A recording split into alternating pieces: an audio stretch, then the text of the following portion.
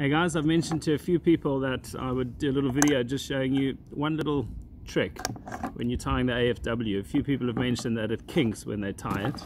So basically this is how I do it. I don't usually use a swivel on the end that I'll connect to my leader.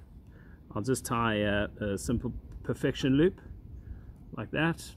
I normally have these tools because it's got a nice rounded end there, so that keeps the loop nice and straight without it kinking.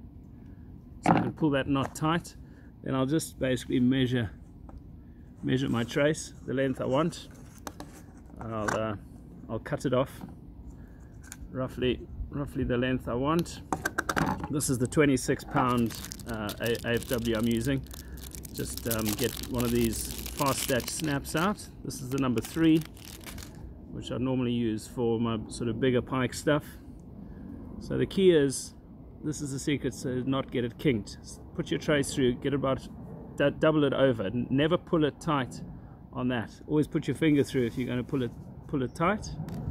And then what I'll do is just a 3-turn union knot. So I'll bring the tag end back, which will go round about to the middle of the trace there, and I'll go 1, 2, 3, basically 3 turns.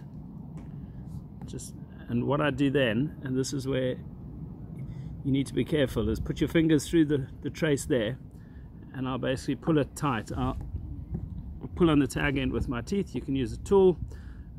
Try not to damage your teeth, and then never actually pull on the snap itself, because you don't want that trace bending around that snap. That's where it'll kink. So what I do is I wet it, a little bit of saliva or water, and I'll just feed it down into place like that. That knot, it's not 100% cinched, but it's quite tight, not too tight that it won't slide. And I'll just move it into place.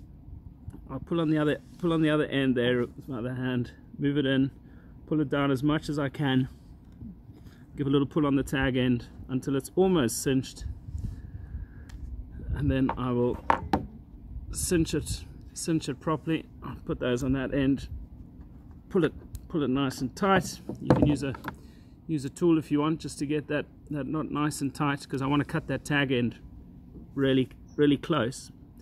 But before I cut it, I want to make sure that knot is cinched, because you don't want that tag end pulling through. And just cut off your tag end.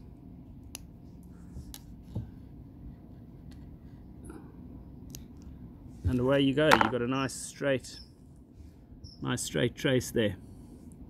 And you just connect that loop up to your fluorocarbon or whatever it is you're using. There you go, as simple as that.